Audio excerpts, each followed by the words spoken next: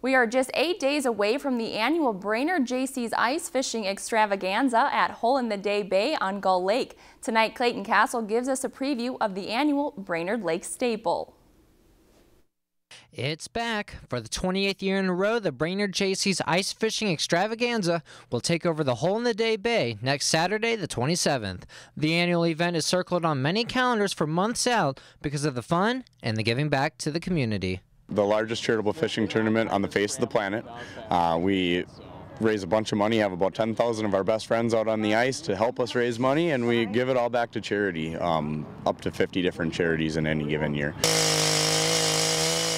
Along with the big ice fishing tournament, there are other small competitions one can take part in to win some cash. One would be the catch of the day, which is we'll announce a mystery fish the day before the contest, and if you happen to catch that biggest mystery fish and have the $5 add-on sticker for the catch of the day, there's a $10,000 prize package that goes along with it.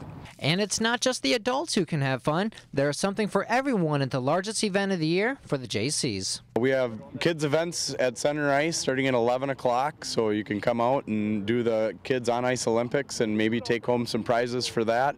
And come on out and help support local charities. Crow Wing County Sheriff Todd Dahl, who is retiring in 2018, is sentimental when thinking about the annual event and the impact it has had on the community during his time in office. It's a great thing, great cause. They make a lot of money for our area, charities in the area, and the Jaycees do a great job. This is, it's not a new thing. When you're talking, I think, 28th year now,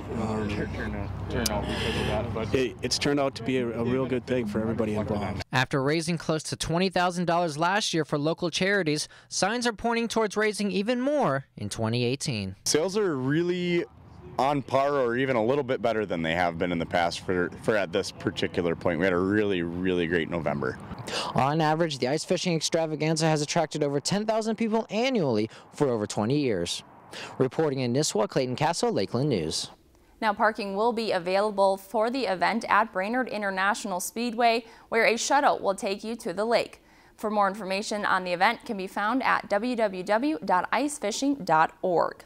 If you enjoyed this segment of Lakeland News, please consider making a tax-deductible contribution to Lakeland PBS.